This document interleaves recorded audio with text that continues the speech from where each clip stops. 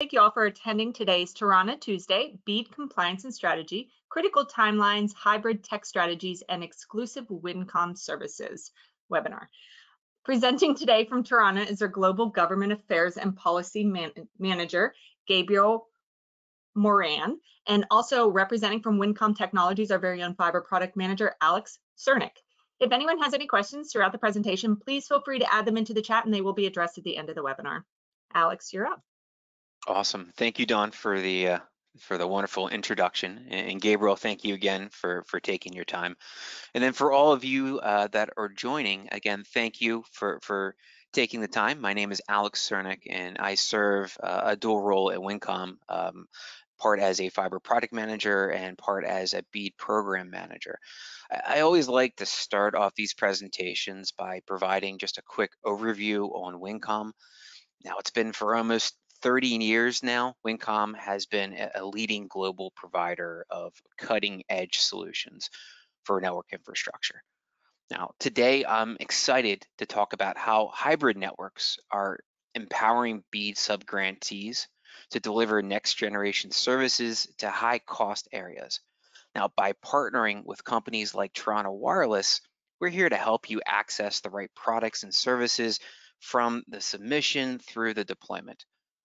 But our offering goes much beyond our wide range of products. We provide a comprehensive suite of technical support that includes engineering, design, and consultative services. Now, with multiple warehousing facilities at our disposal, we're equipped to configure, to kit, and to deliver solutions exactly when and where you need them. So to provide just a quick overview of what we'll be talking about today, this slide gives a nice little roadmap. So first, we'll talk about the latest BEAD updates. So what's happening with the Volume 2 approvals, where our states progressing to. We'll then get into a little more details on pre-qualification timelines. We'll speak about preparing for BEAD and understanding the pre-qualification and financial match components. We'll talk about the proposed alternative technology guidance and BEAD's opportunity for fixed wireless access. Gabriel will spend time talking about hybrid technologies, the strategy associated to that, and then we'll bring this full circle with Winncom's BEAD services. I'll go over briefly about our product eco center, where each vendor has been carefully cultivated based on either BEAD certifications or BEAD waiver wire eligibility. We'll talk about some of our enhanced services through pre-engineering and through application services. And as Dawn mentioned, if there's any questions whatsoever, leave them in a chat. We can address these on the webinar. And if you'd like to have a more detailed conversation about what's happening in your particular state, if it's guidance rules on when the pre-qualification or what the requirements are, or how to find project areas, we're all available for one-on-one consultation. So first, we'll start just with that BEAD update, which again is updated information on the progress of Volume 2s and some of our pre-qualification deadlines.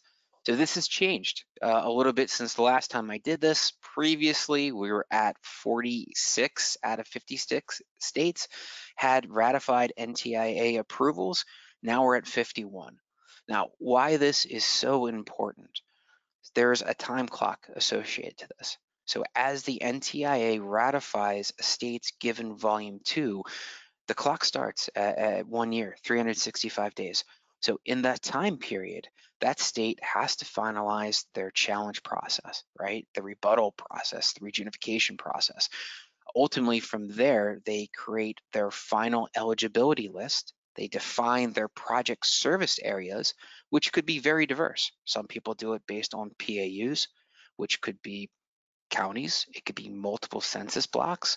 A lot of states are doing it by census block as well. So again, part of that ratification process, it starts that linear timeline of having everything completed. Again, challenge process, the project area, and then most states are looking at pre-qualification. Now, Gabriel is going to talk about what those states' requirements are looking like, and we'll walk through all 50 states.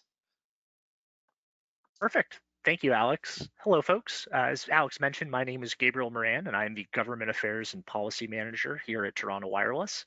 I want to thank you all for taking time out of your busy Tuesdays to join us today for this really important update on the BEAD program.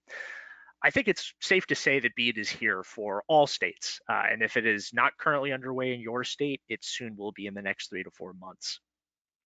Uh, I think it's helpful to just review kind of where all the states are at, just to get a better sense as to how the NTIA is really thinking about moving forward in this process to ensure that providers and states have as much time as possible to develop a BEAD plan and BEAD projects that meet the congressional goal of 100% universal service for all Americans. The states that we are going to review here, we're just going to be reviewing these alphabetically. For any states here that you see that have an asterisk in front of their name, these are states that have yet to receive Volume 2 approval from the NTIA. Starting with the great state of Alabama, Alabama is currently completing the rebuttal phase of its challenge process. This is the final. This is the phase wherein the Alabama Broadband Office reviews or allows providers who have had their service availability challenged by nonprofits or individual citizens provide counter evidence to show that they do in fact provide service.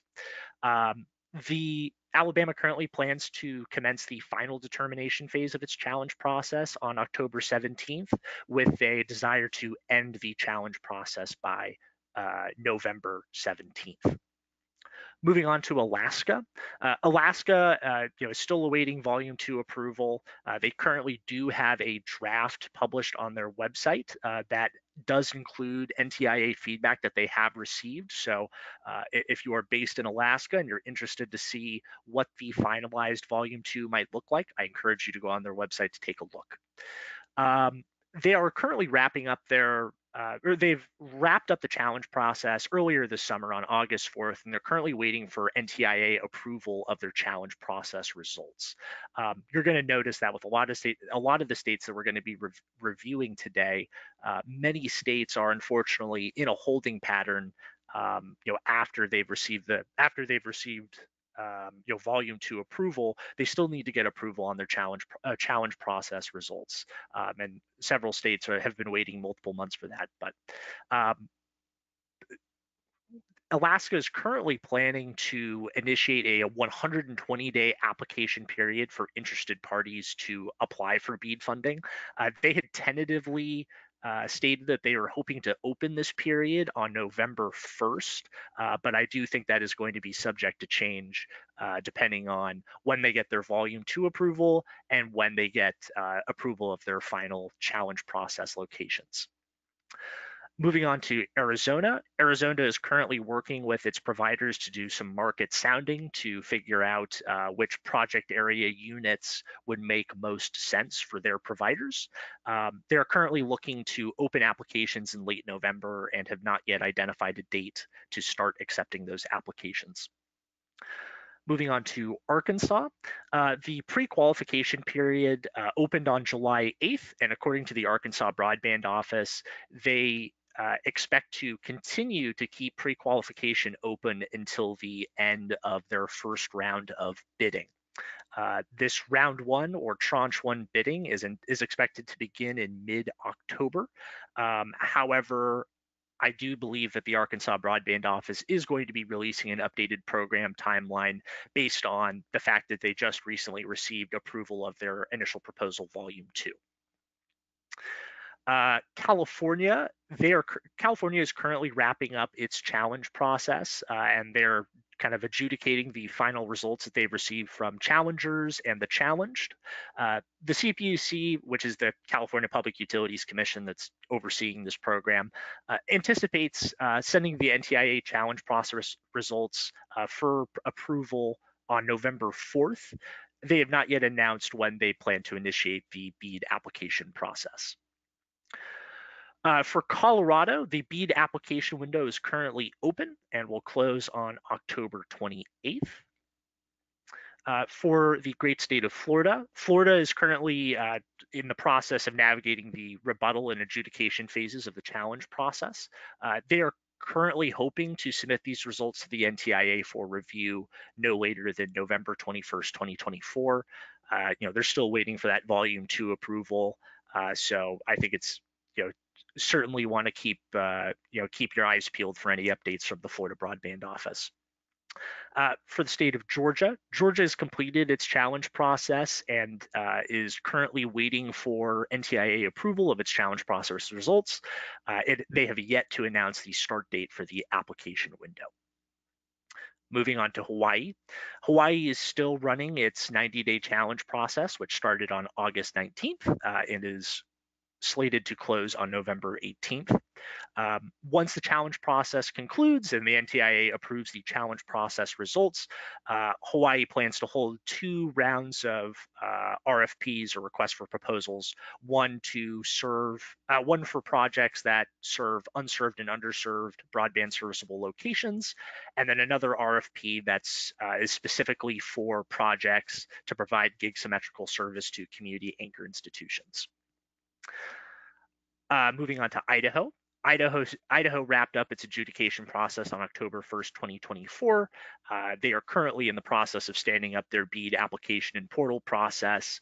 I would say check back on the Idaho website in the next 2 weeks. I anticipate that the portal will be published fairly soon. Moving on to Illinois. Illinois has anticipated starting the BEAD application process in October, pending NTIA approval of its challenge process results. The state currently, is still waiting for those results, so I think they're not accepting applications until providers know kind of what they're bidding for. The state says that it will publish a map of all eligible locations 30 days before the beginning of the formal application process. In addition, Illinois will publish a state-specific notice of funding opportunity for the BEAD program, which is slated to be published in the next month or so. And finally, for this slide, for the state of Indiana, the pre-qualification process for providers wrapped up on September 27th, and they are currently targeting a mid-October date for round 1 of bidding. Like many other states on this list, Indiana is waiting for NTIA approval of its challenge process results. Thank you. Moving on to Iowa. Iowa just had their volume 2 approved this morning. So actually that makes 52 out of the 56 states and territories that have BEAD volume 2 approval. Iowa has just proposed the publication of a notice of funding availability through the state to administer the program.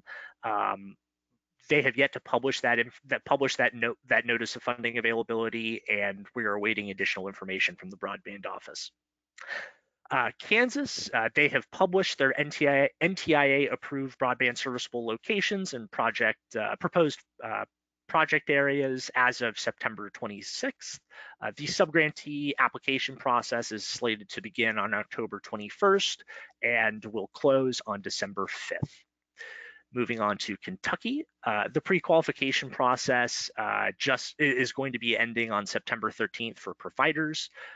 Kentucky has yet to provide a date for the commencement of formal BEAD project applications, and they have yet to receive NTIA approval of their challenge process results. So again, once they get the NTIA approval of the challenge process results, they'll be able to publish those locations, and then they can really solicit applications from providers. Louisiana is in a unique position in that it has concluded 2 rounds of bidding, with the last round having closed on September 25th last month. So they are currently reviewing the applications that they have received. They're going to have to figure out if they need to do a 3rd round to kind of fill in some gaps, but Louisiana is done for the purposes of BEAD bidding. For Maine, the pre-qualification process for providers is underway from September 18th to October 18th. They're still waiting for NTIA feedback on their challenge process results and proposed project funding areas. But within 30 days of the close of this pre-qualification period, the Maine Connectivity Authority, the Broadband Office, will notify prospective applicants of their pre-qualification status, whether they've been approved or been rejected. And for the approved providers, they can move on to the BEAD project application period. They have yet to announce when they will start that process up, but I would think for a mental benchmark for providers in Maine, you would look at sometime 30 days after October 18th for that application period to open. For Michigan, Michigan is still waiting for NTIA approval of their challenge process results in project areas. Pre-registration had opened earlier this summer on June 28th, and the Michigan Broadband Office has informed providers that they will accept and review pre-registration or pre-qualification documentation on a rolling basis until 30 days following the opening of the project bidding window. The application window is currently predicted to be opening in late October for fiber applications, and then a non-fiber project round will open in March of 2025. However, this is entirely subject to change since the Michigan Broadband Office cannot continue until they receive the finalized BEAD eligible locations and project areas from NTIA. Looking at Minnesota, Minnesota is still adjudicating the BEAD challenge process, and which is slated to end on October 21st. They have yet to announce the start dates for the BEAD application process. Again, they're still waiting for NTIA approval of their challenge process results, which are not going to be submitted until after October 21st, so they have some time. Moving on to Mississippi. Mississippi completed their challenge process as of October 7th. The Broadband Office has told providers that they're planning to publish eligible project areas on October 15th, with the desire to start accepting applications on December 9th.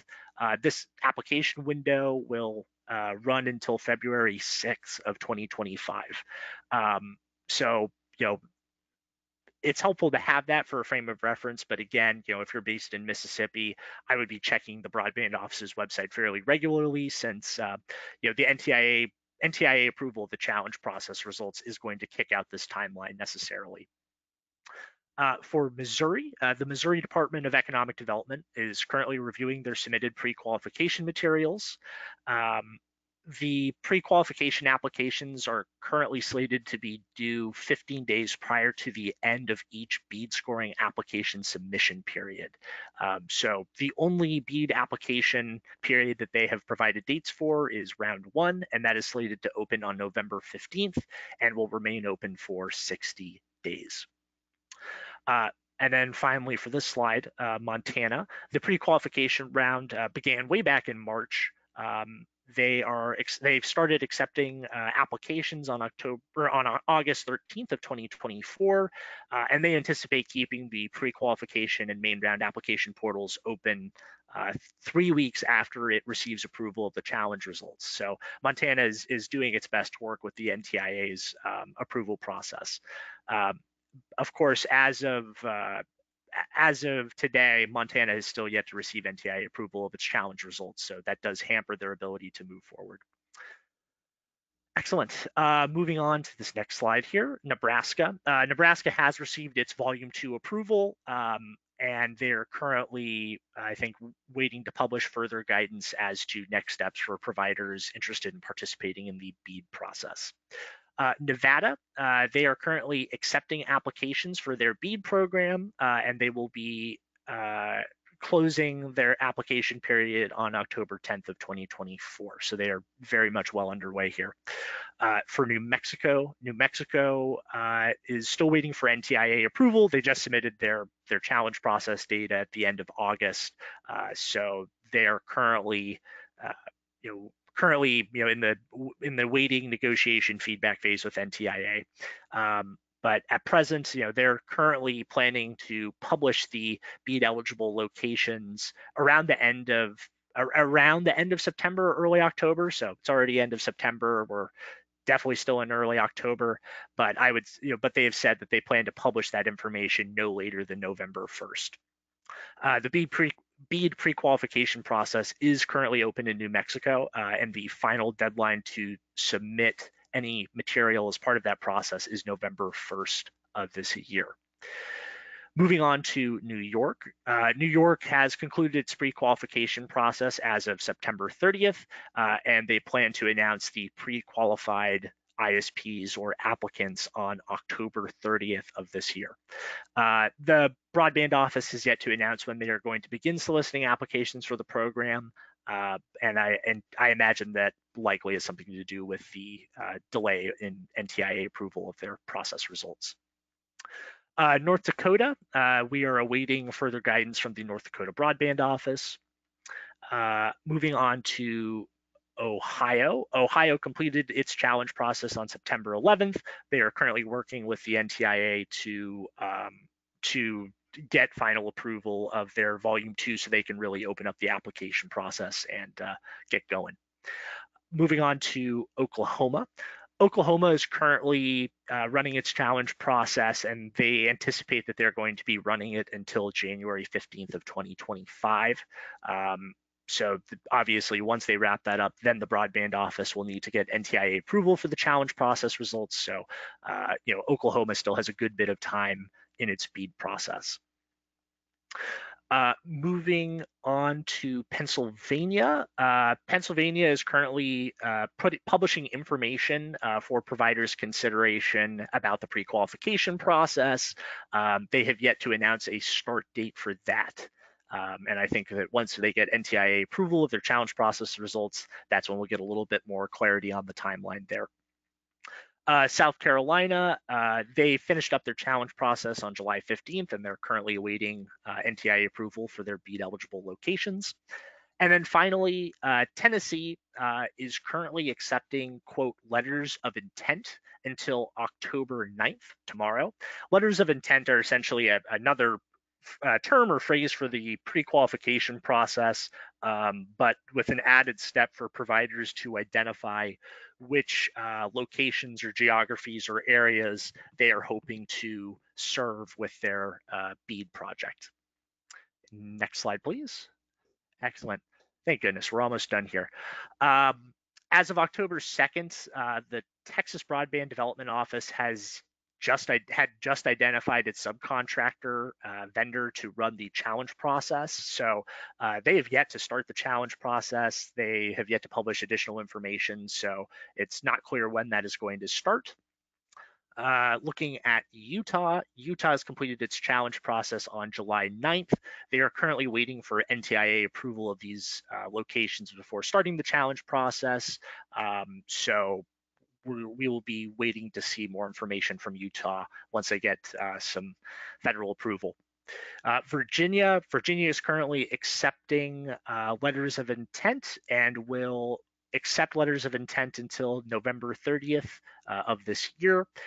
And similar to many of their peers across the country, the Broadband Office in Virginia is waiting for NTIA approval of its BEAD eligible locations. For the state of Washington, Washington has finished its challenge process as of August 3rd and is waiting for NTIA approval of its list of BEAD eligible locations. West Virginia initiated its full application phase on August 26th with the intent to keep the application window open for 60 days until October 25th of this year. The West Virginia Broadband Office has noted that certain locations may be eligible for an extended application window or timeline, but they will publish more information about those locations as they get a better sense of where their current applications fall. For Wisconsin recently closed its letter of intent window on October 1st, 2024. After they have a chance to review the submitted letters of intent, the Public Service Commission in Wisconsin that's running the BEAD program will announce the participants that are eligible to compete for locations.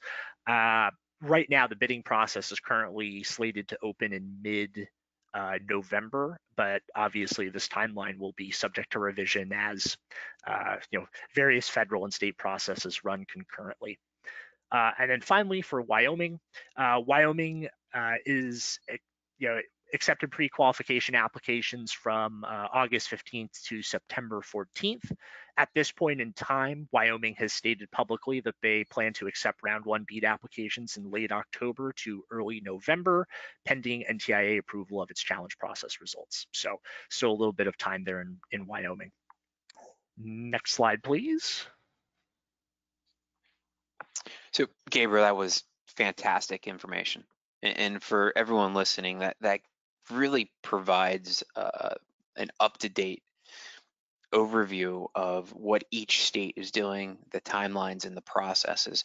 But I'd be remiss if I didn't just take a moment, one, give Gabriel a minute break, but go over some of the value-added services we offer. So as we were going through each state's individual timeline, I chose to showcase our BEAD portal, and then an example is Colorado. So we have all this great information on our BEAD portal. It's very easy to reference.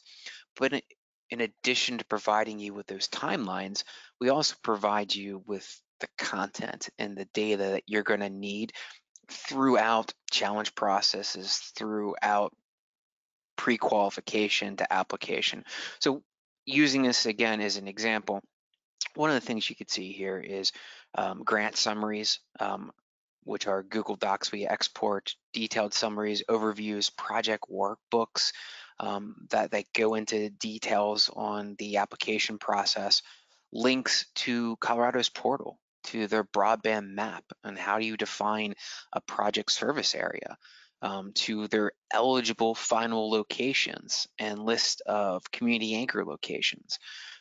What is their scoring rubrics? How do you maximize your BEAD application?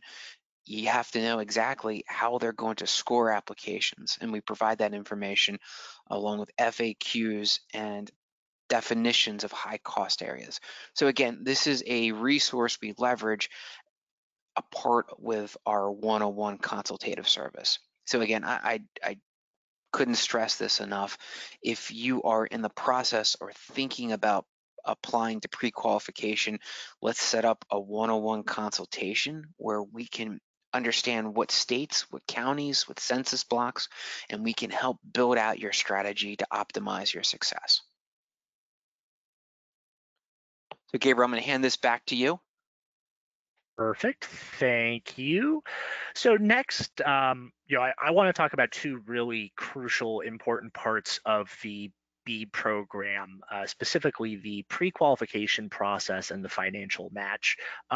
Both are crucial and traditionally really thought of as being important for kind of the start of the BEAD program, not really something that providers need to be thinking about, kind of 6 months to a year into the BEAD program, because there are going to be some really interesting opportunities for providers that I'll talk about a little bit after this, where the items that states are making providers submit or think about for the pre-qualification phase, is going to be relevant and germane to some of the steps that we're going to see states take well into the BEAD process. Next slide, please. Excellent. So what is the pre-application or pre-qualification process? So the pre-application or pre-qualification process is this first phase where states are looking to vet providers who are interested in participating in their state's BEAD program. Some states choose to have this optional pre-application or pre-qualification process before they open up kind of formal project bidding, just so they save themselves a little bit of time and grief on the front end to make sure that they are getting project applications from providers who are capable of undertaking the proposed projects and capable of participating in the BEAD program. And there are kind of really key buckets that the states are looking to get evidence of, or kind of information about each ISP that's interested in participating. First is the financial capacity and capability of the internet service provider. And really, most states are looking for documentation from providers that shows that they have, good financial statements. They've got good business plans that that actually show that they're running a legit business.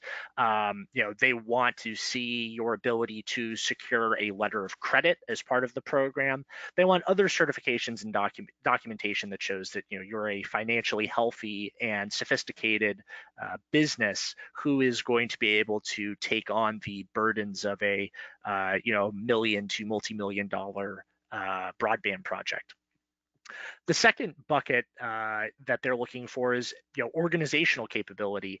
They want to see that your ISP has the right technical and financial and administrative expertise to endure and be successful and be a long-term business, not something that is a kind of a fly-by-night operation. They want to see your past or current compliance with regulatory filings, whether that is with state entities or with federal agencies. That is really crucial.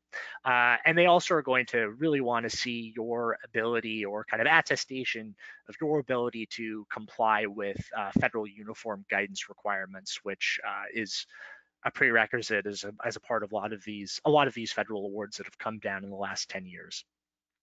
The third bucket is your technical capability. They want to see that you have the skilled and credentialed workforce to undertake a broadband project, or if you don't have the skilled and credentialed workforce, you have the contractor relationships in place to successfully undertake the project and meet your deployment and service obligations. Kind of similar to kind of what we discussed with the technical and organizational capability, state broadband offices want to see a track record of past regulatory compliance. They want to see your ability to, dot your I's and cross your T's and stay on the right side of the law with all of these, with various programs here. Moving on to federal labor and employment laws, kind of similar to what we discussed with the organizational capability. They want to see your ability to abide by federal uniform guidance requirements for employees. They want to see your ability to observe existing federal labor and state labor laws, and just be able to run a a good business that runs its personnel professionally, safely, and well. Risk management. This is a pretty key area for the program, and I think has been definitely a pain in the side of some providers as they think about whether or not they want to participate in the BEAD program. State broadband offices want to see evidence of your NIST cybersecurity compliance and your NIST supply chain risk management plans. That's something where that's going to take a lot of time. It can be very expensive. That's something where you really want to jump on that now rather than later. And I do think that taking these steps now for the BEAD program can be beneficial going forward as future funding opportunities become available on the federal and state levels. In addition to information about kind of just the general ownership of the business, there's been a lot of ink spilled about the BEAD program and the Build America, Buy America compliance requirements, adhering to existing, historical and environmental preservation statutes. So they're going to want to see attestations or past demonstrated compliance with NEPA, with the National Historic Preservation Act, and with Build America and Buy America. And with BABA in particular, I know the folks at Winncom are in a very good position to help providers get ready to check that box. Next slide, please. Excellent.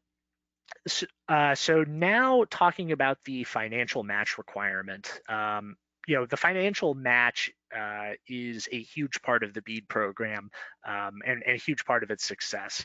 $42.45 billion to close the digital divide in 56 states, territories, and Washington, D.C. Is just not enough money. And in devising this program, the NTIA definitely had a vision of healthy private sector match, helping to supplement and augment the historic investment made by the federal government. And they want providers to offer as much match as possible.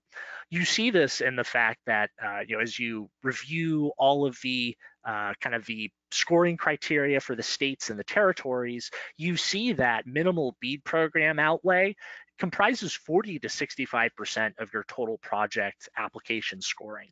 So your ability to contribute at least, or not just meet the 25% minimum match requirement, but your ability to exceed the 25% match requirement is certainly going to be a big predictor of your application's success. So when I say, a provider has to offer a 25% minimum match, what exactly does that mean? So what that means is that for any given broadband project that a provider applies for, federal funds will provide or pay for 75% of the project, but the applicant has to contribute, that remaining 25% of the project cost. Now, the provider doesn't just have to come up and show up with a duffel bag full of cash for the state and just say, hey, here's my 25% match. It's done. There are some creative ways that the federal government has spelled out for providers to offer up that financial match.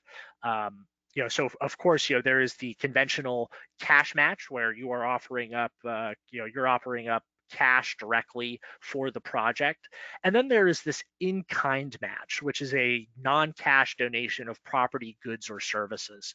And this is kind of a way for you to be a little bit more creative and explore ways where you might be able to, if you're currently able to offer that 25% cash match, you might be able to offer 30% because you can, take 5% and say, well, there's a certain number of man hours, there's a certain amount of equipment that I know that I'm going to offer up from my business for this project. We'll have that represented as an in-kind match.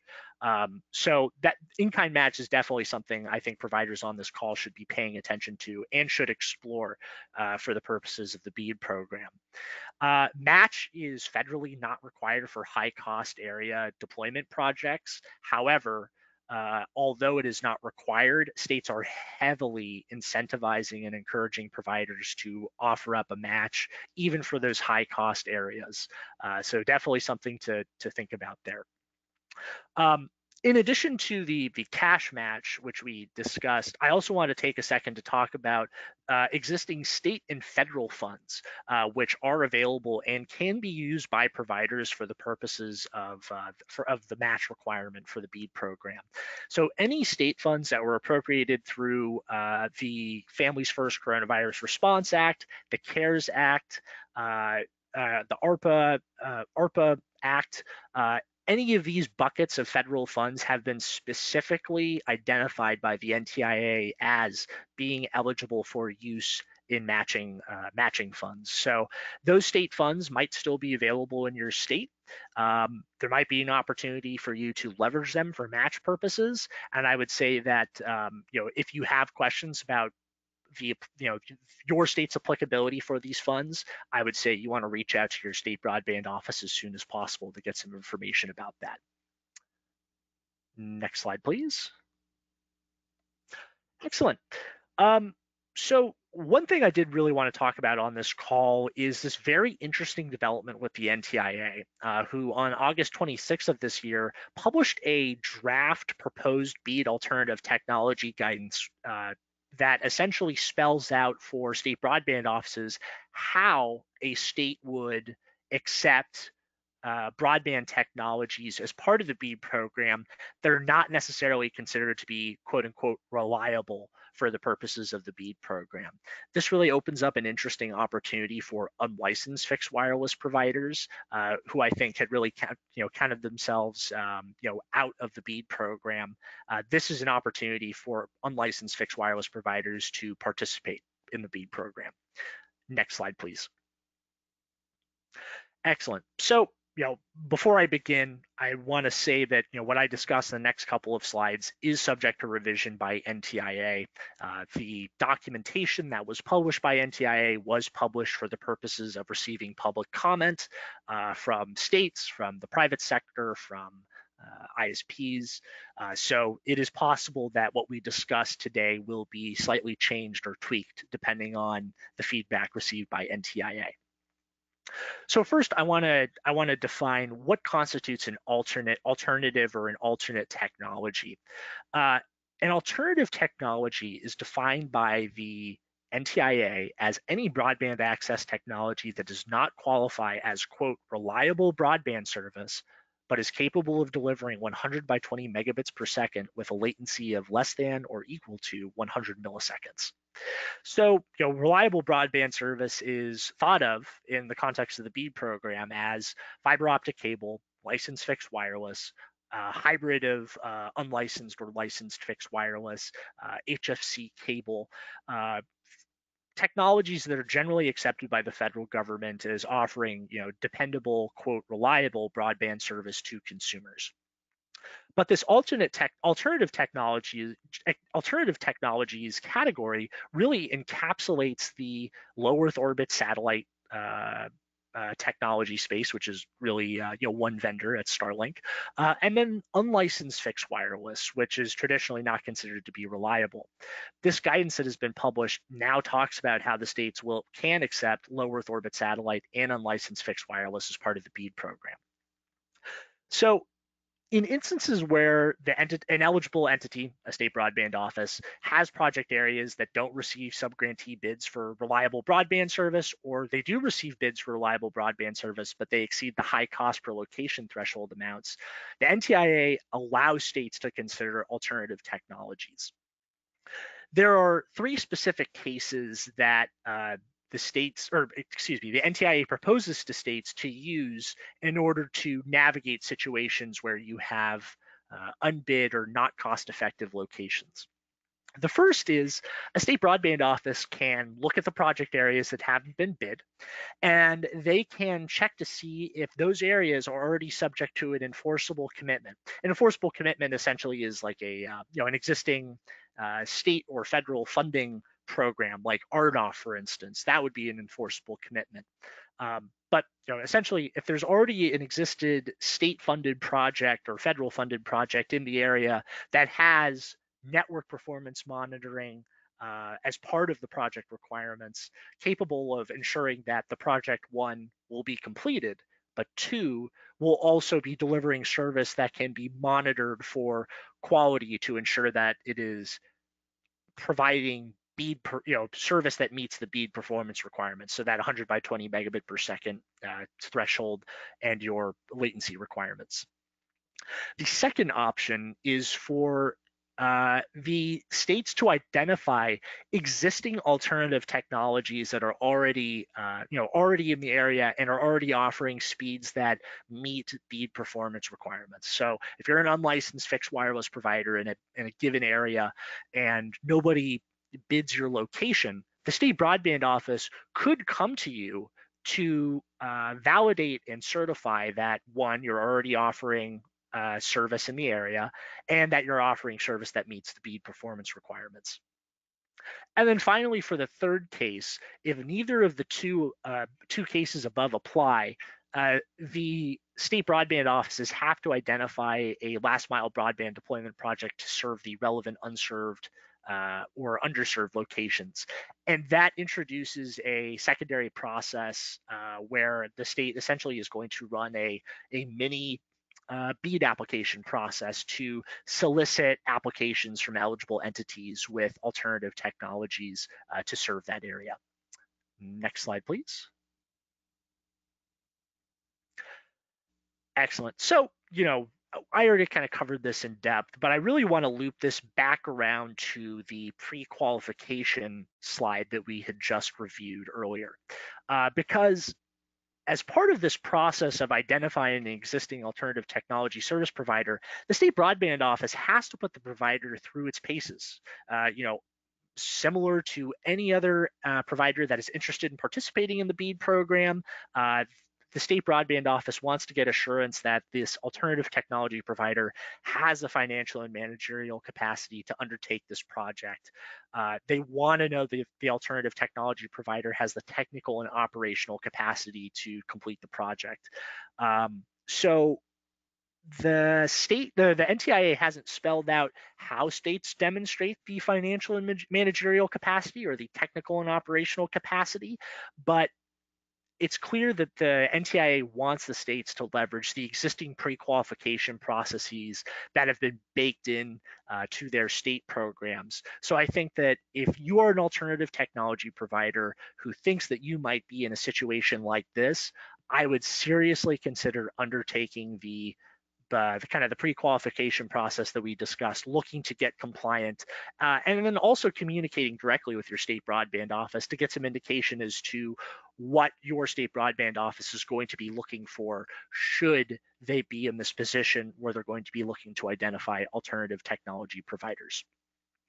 And as part of this case 2 requirement, from the identification of a unbid service area, the state broadband office has to give alternative technology providers in the area the opportunity to indicate interest to the state broadband office.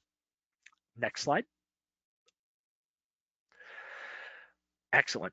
So that final case 3, the case 3 that I discussed, where essentially if case 1 and case 2 don't apply, the state broadband office has the option to hold a essentially select a subgrantee to deploy an alternative technology to serve those unbid locations. And there are 2 ways that the NTIA has spelled out for state broadband offices to make that selection for those alternative technology projects. The first is, kind of a formal application process similar to BEAD, albeit on a condensed timeline. To have all types of providers and technologies apply to serve a given area. The other option that the NTIA gives is essentially have a more selective subgrantee selection round that just looks at alternative technology proposals. It'll be interesting to see kind of how states kind of interpret this guidance. I will say that just because states are already running on that 365-day clock, they already feel the pressure of time coming up on them. I do think that if a state broadband office were looking to choose between these 2 options, I think they would likely go for the second option and really just only do a subgrantee selection round looking at alternative technology proposals, since I think that they want to limit the number of applications that they have to review, and they will make the educated assumption that if a reliable broadband technology provider participated in the conventional rounds and didn't bid, they're not going to bid this time either.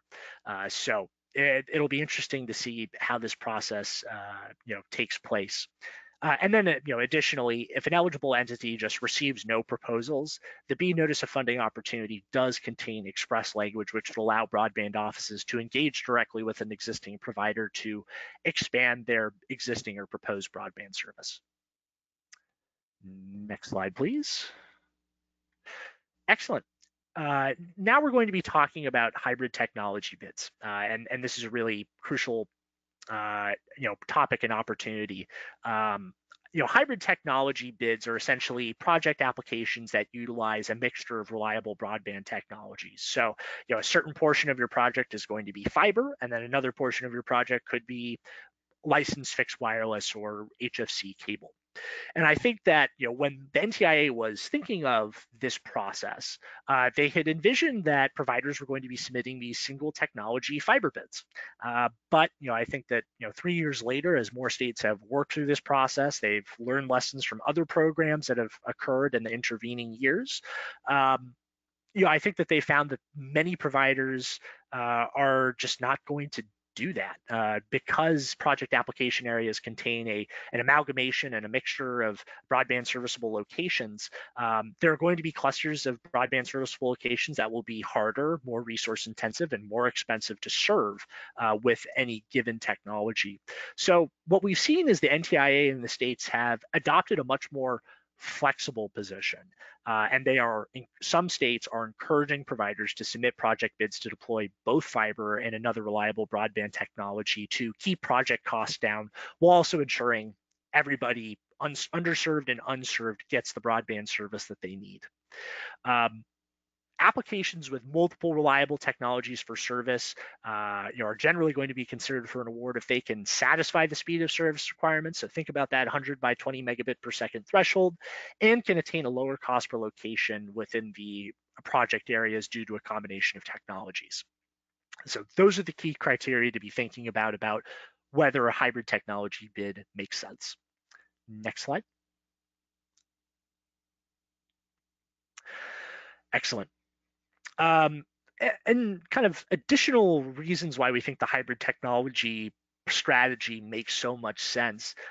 One is that, I think that a lot of states have been envisioning this like multi-round BEAD process where, state broadband offices are going to have more applications than they know what to do with. It's going to be a highly competitive process, and I think for certain states that's definitely going to be the case. But I think states are already running up against that 365-day timeline to run 2, 3, even 5 rounds of project bidding, and I think that as a result we're going to see a much more condensed timeline with fewer rounds of bidding, maybe even just a single to 2 rounds of bidding. And a hybrid technology approach like this is helpful for situations where you're going to have these truncated bidding processes, because negotiation is going to be key. State broadband offices are going to be negotiating directly with service providers to change or extend their project bids. Having a hybrid technology bid that is both fiber and wireless gives you the ultimate flexibility during the negotiation process to adjust your project details based on cost or state broadband office feedback. There are many states that have large defined project areas, school districts or counties, think Oregon or Kansas, and those large defined project areas are just not conducive for single technologies. Similar to what I had said on the prior slide, utilizing a mixture of technologies will ensure that you're achieving full universal service in a given project area, but without breaking the bank that robs other broadband serviceable locations of the opportunity to get broadband service extended to them through the BEAD program. As you are considering where to bid with your hybrid technology projects, I would say take a look at the NTIA identified high-cost census block groups in your state and territory. There's obviously been some change in the last couple of years, but the NTIA has published and has identified high-cost census block groups for each of the states and territories. Take a look at those areas and see if there are opportunities that make sense for your business or for your strategy. And then, finally, I want to highlight on this point because it is most important. For hybrid project bids, you want to utilize technologies that are capable of providing, quote, future-proof and scalable broadband infrastructure. What does that mean? If you are using an alternative broadband technology in addition to fiber as part of your project application, you should not just meet the 100 by 20 megabit per second BEAD standard, you should look to exceed it. Showing your ability to offer additional capacity to consumers beyond just the 100 by 20 megabit per second standard is going to give state broadband offices more of a reason to feel comfortable and safe with approving your BEAD application. And again, I think it's, and then in addition, you also want to have technologies that show that you can add additional homes or BSLs that may be constructed in the future, and you're still able to offer comparable speed or service to those homes. Next slide. I know we are starting to run out of time, so I'm going to be very quick here. If you're interested in hybrid technology bids, I would say you want to check with your state to see if that is something that is an option. Your state's Volume 2 initial proposal should have that. If you're not currently signed up to your state broadband office's newsletter or social media, I would highly recommend that you do that. That is usually the best way to get up-to-date information from your state broadband office as to where they're at in the process, where they're at in their negotiations with the NTIA. It's a good way just to get some familiarity with the activities and priorities of your broadband office. In addition, I would say, as you think about the alternative technology BEAD round, take a look at your state's pre-qualification process and start reaching out to your state broadband office to get a better sense as to how they're thinking about the alternative BEAD technology guidance and what you can do as a provider to get ready for that. This may seem obvious, but I just want to say it. Please engage with your state broadband office. You want to be a familiar face for good reasons with the broadband director in your state, but it's crucial to have that face time so they know that you're a known entity that they could go to if they have questions about your application, your business, your customers. In addition, please get access to your free CostQuest Tier D FCC BEAD fabric license. I know the folks at Winncom, I believe they can help you with that, and they will absolutely hold your hand to help you get through that process. And then finally, for hybrid technology bids, consider partnering with your local fiber providers to complement their BEAD projects or BEAD networks as they start to submit those. Excellent. So Gabriel, thank you. That was extremely informative. And again, I'll state, if anyone has any questions about any of these processes, please reach out and we can schedule a one-on-one consultation. Now, I know we're coming to the end of this webinar presentation, but just at a very high level, I just want to take a moment to discuss some of our enhanced services that we offer here at Winncom Technologies. Now, strategy first starts, and I think we talked about eco centers, right? Providing best in breed product eco centers that allow us to address if it's active fiber on XGS-PON, if it is an OSP application that could be either aerial, barrel, and the corresponding ancillaries, by looking at high cost areas and being able to service those with middle mile, which could be either E-band or licensed microwave technologies, to the towers and infrastructure themselves, to Tarana's CBRS solution.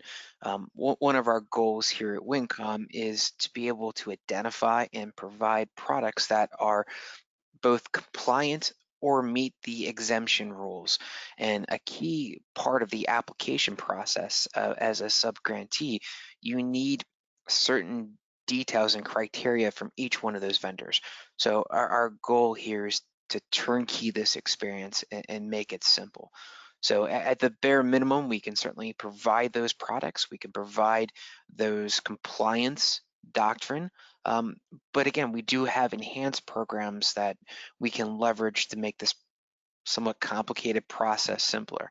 And that could start with pre-engineering through our QGIS database. We can help you plan what counties are strategic targets. From those counties, what asset locations are currently involved in your network? What are some future asset locations? How is that state defining project service areas? And by putting all these things together, along with areas that are unserved or underserved, we can help you identify the right strategic target.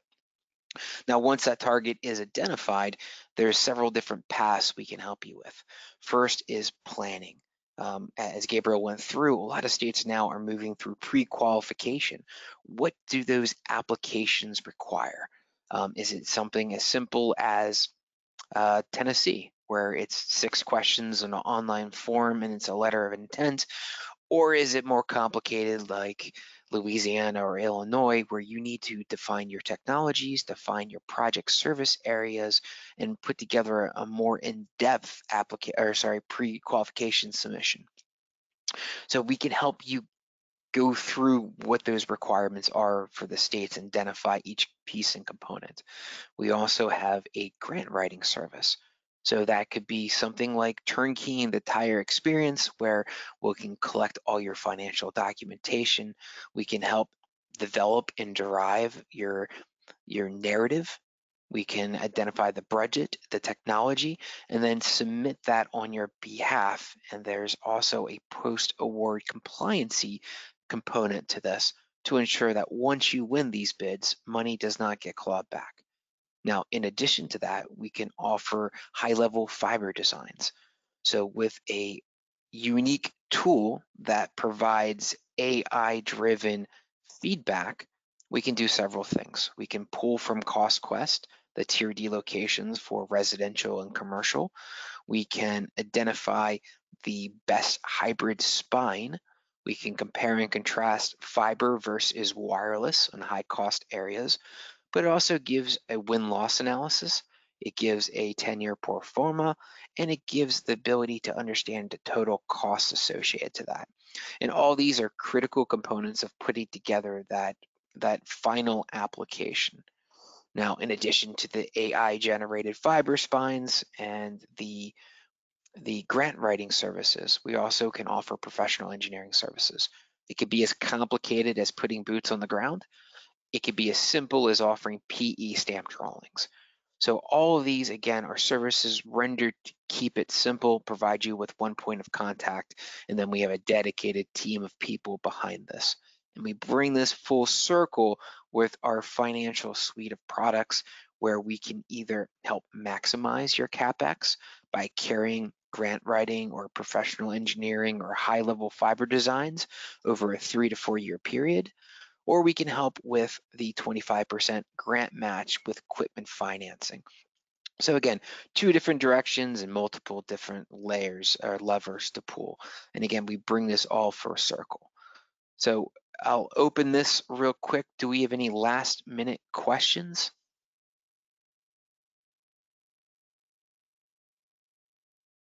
I will. Not see any questions, Alex. Fantastic. Well, I want to thank everyone for your time. Gabriel, thank you. This has been extremely informative. And I guess the last thing I will say, this is episode 1. We have 3 more episodes coming, and each one is going to add a layer on the previous. So please look forward